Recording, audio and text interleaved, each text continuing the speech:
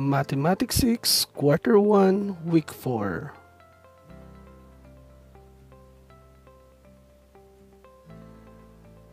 Hello guys!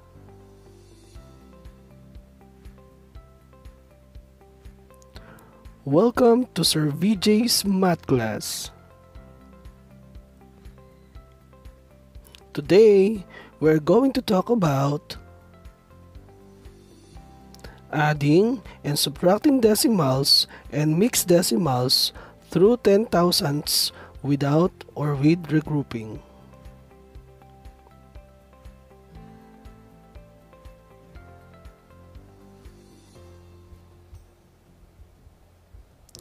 But before that, let's have first a short drill.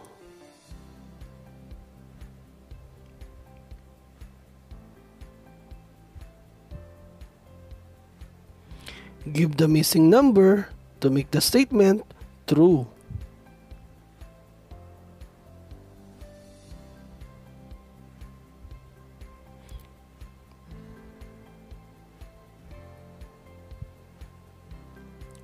"41 plus blank is equals to 94. What is the answer?" The answer is 53. Blank plus 44 equals 86. What is the answer? The answer is 42. 37 plus blank equals 97. What is the answer? The answer is 60. 72 minus blank equals 36. What is the answer? The answer is 36. Blank minus 41 is equals to 65. What is the answer? The answer is 106. Now, let's have first an exercise regarding our previous lesson.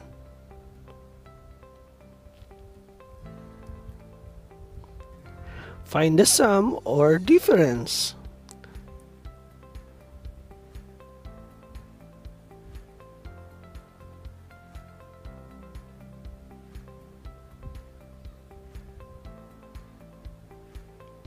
"77 hundredths plus 3 and 12 hundredths, the answer,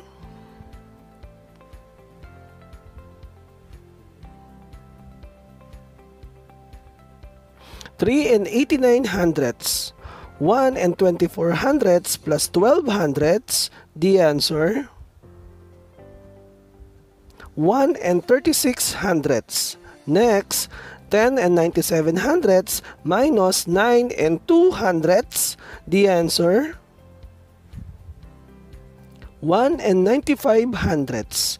Next, 5 and 55 hundredths minus 42 hundredths, the answer, 5 and 13 hundredths.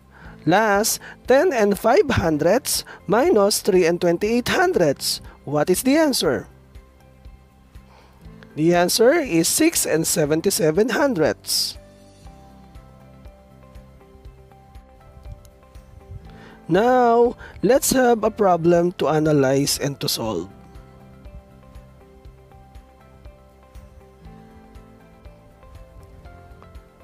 One day, Precious, Andrea's younger sister, need 4 pieces of ribbons for her project. Linda gave her yellow, pink, blue, and red ribbons with lengths 2/10 meter, 48 hundredths meter, 3/10 meter, and 15 hundredths meter respectively. The guided questions: number 1, how long are the yellow and blue ribbons if you put together? Number 2, when Precious compared the red and pink ribbons, which is longer? By how much? As we further go on, we will answer these following questions one by one.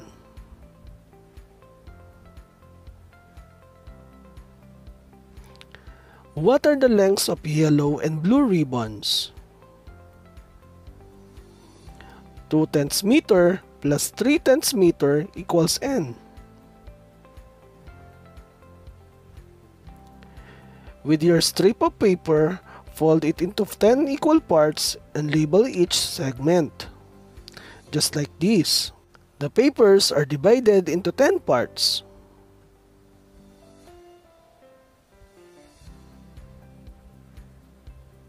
Color or shade the 2/10 meter or 2 parts with red crayon, then shade, color the 3/10 meter or 3 parts with blue crayon, just like in the illustration.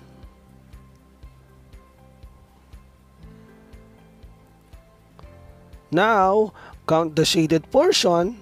How many parts of the strip of paper are shaded or colored? So 2 are red and 3 are blue. So 2/10 meter plus 3/10 meter is equals to 5/10 meter.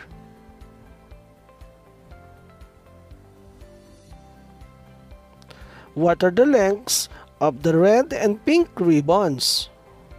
4800 meter minus 1500 meter equals n.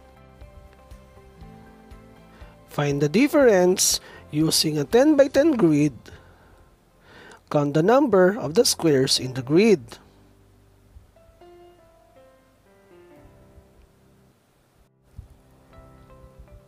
Shade, color the part of the grid that represents the length of the pink ribbon. Color it with pink or lighter shade of color.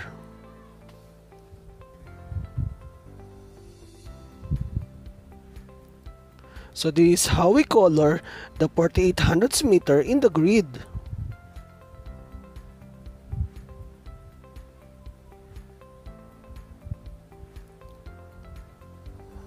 Take away 1500 meter from 4800 meter, which is the shaded part.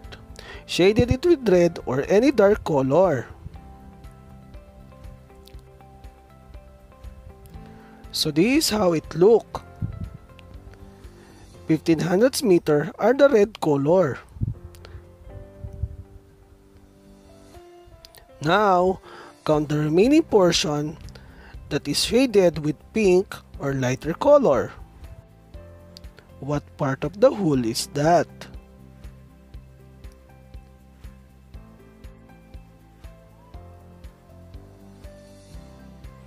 So the answer here is 3300 meter. So let's keep moving. 234 thousandths plus 503 thousandths. So 4 plus 3 equals 7. 3 plus 0 is 3. 2 plus 5 is 7. And 0 plus 0 is 0. And then affix the decimal point. So the answer here is 737 thousandths. Let's have another example. 3,234 10,000ths plus 23 hundredths. 4 plus 0 is 4. 3 plus 0 is 3. 2 plus 3 is 5. 3 plus 2 is 5. 0 plus 0 is 0. And then affix the decimal point. So the answer is 5,534 10,000ths. Another one. 2,039 10,000ths minus 237 10,000ths. So 9 minus 7, that's 2. 3 minus 3, 3 minus 3 is 0. 0 minus 2, so cannot be. So you need to borrow 1 from 2. So 0 will become 10. So 10 minus 2, so that's 8. So 2 will become 1. So 1 minus 0 is 1. And then 0 minus 0 is 0. And then affix the decimal point. So the answer is 1,802 10,000ths. Now, find the sum or difference. You may write your answer on your notebook.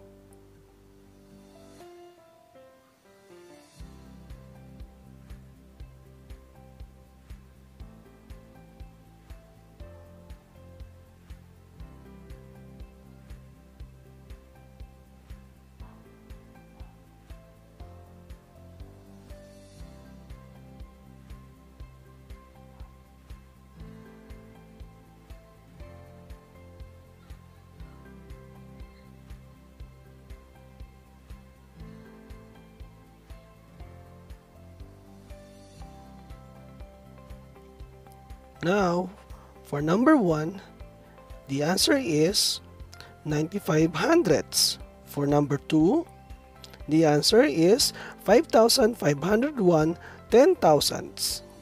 Number 3, 2 and 5,645 10,000ths. Number 4, 595 10,000ths.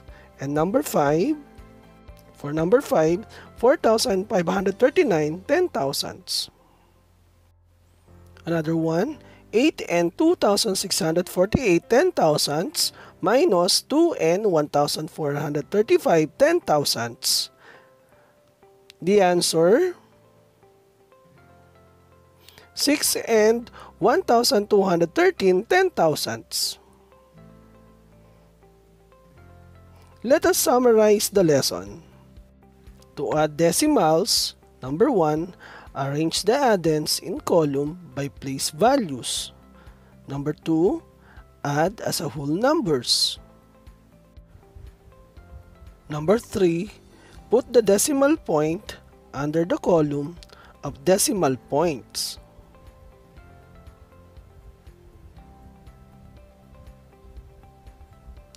To subtract decimals, number 1, arrange the minuend and the subtrahend in column by place values. Number 2, fill the empty place values with zeros.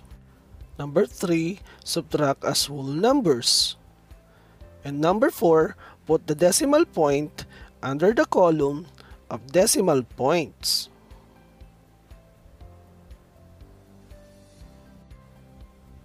Now, write the decimals in columns, then perform the indicated operation. You may write your answer again on your notebook.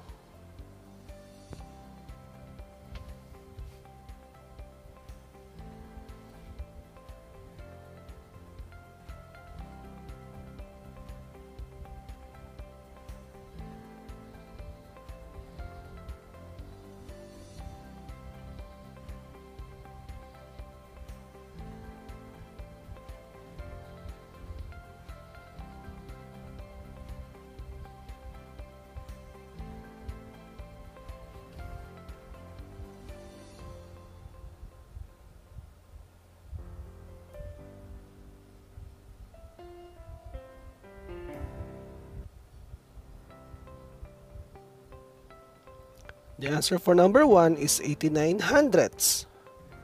Number 2, 2,304 10,000ths.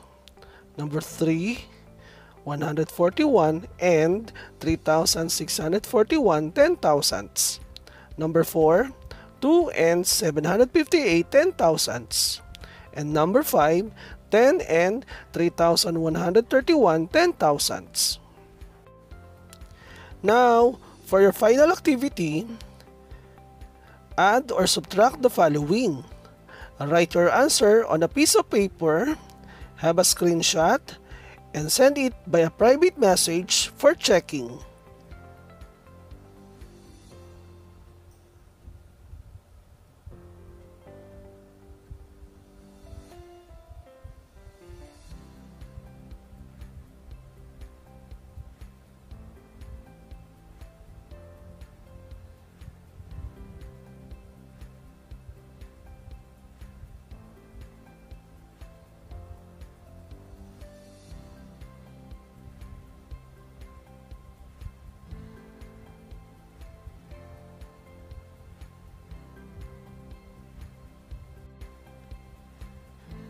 I hope you learned something today.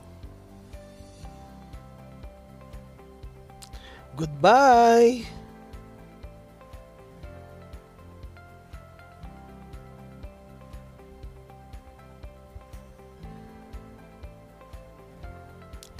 Salamat!